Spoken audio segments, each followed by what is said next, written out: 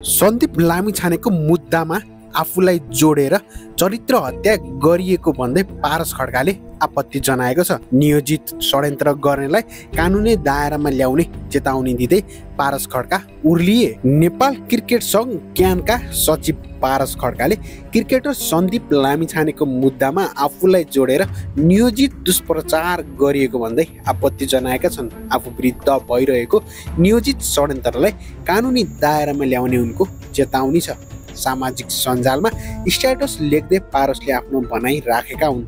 विभिन्न व्यक्ति र संस्थाबाट आफू अपुष्ट एवं आधारहीन तरिकाले आफूमाथि व्यक्तिगत आरोप लगाइएको उनको गुनासो छ। नेपालको कानुनले कसैलाई पनि बिना प्रमाण चरित्र हत्या गर्ने वा तर्क नराखी व्यक्तिगत आरोप लगाउने छुट दिएको छैन।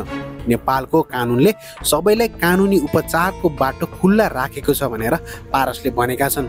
नेपाली क्रिकेटसँग सम्बन्धित विभिन्न पक्षहरू र सन्दीप लामिछानेसँग जोडिएको पछिल्लो मुद्दामा सम्मानित जिल्ला अदालतबाट पहिलो तहको फैसला भएको भन्दै उनले उच्च अदालतबाट अन्य कुरा प्रश्न हुँदै जाने उल्लेख गरेका छन्। पारस थप्छन्, यो सबैको बीच समेत तर्कहीन तरिकाले मेरो नाम जोडेर चरित्र हत्या गर्ने हेतुले म माथि भइरहेको नियोजित षड्यन्त्रलाई ढिँडो चाँडो कानुनी दायरामा ल्याउने समेत जानकारी गराउन चाहन्छु भनेर उनले लेखेका छन्। उनले आफ्नो सामाजिक सञ्जाल फेसबुक मार्फत गत राति लेखेका छन्, पछिल्लो केही समय यता सामाजिक सञ्जालमा मेरो नाम जोडेर चरित्र हत्या गर्ने हेतुले विभिन्न व्यक्ति तथा संस्थाबाट अपुष्ट र आधारहीन तरिकाले म माथि भइरहेको व्यक्तिगत आरोपप्रति मेरो गम्भीर ध्यान आकर्षण भएको छ।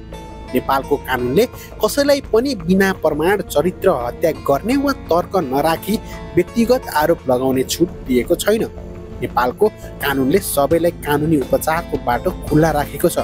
नेपाली क्रिकेटसँग सम्बन्धित विभिन्न पक्षहरू र विशेषतः सन्दीप लामिछानेसँग जोडिएको पछिल्लो मुद्दामा सम्मानित जिल्ला अदालतबाट पहिलो तहको फैसला भएको र उच्च अदालतबाट अन्य कुरा प्रश्न हुँदै जाने नै छ। यो सबैका बीच समेत तर्कहीन तरिकाले मेरो नाम जोडेर चरित्र हत्या गर्ने हेतुले म माथि भइरहेको नियोजित षड्यन्त्रलाई ढिलो चाँडो कानुनी दायरामा ल्याउने समेत जानकारी गराउन चाहन्छु। अन्त्यमा नेपाली क्रिकेटप्रतिको मेरो निस्वार्थ भावना र यसको विकास विस्तार प्रतिको मेरो अठोटमा कदापि पनि परिवर्तन नआउने समेत सम्पूर्ण बीच सङ्कल्प गर्दछु भनेर उनले आफ्नो स्ट्याटस लेखे। तर यसमा जबकि मानिसहरू अझै पनि यसमा 1600 जनाले कमेन्ट गरेको मध्ये कोही पनि सन्तुष्ट भने देखिएको पाइएको छैन।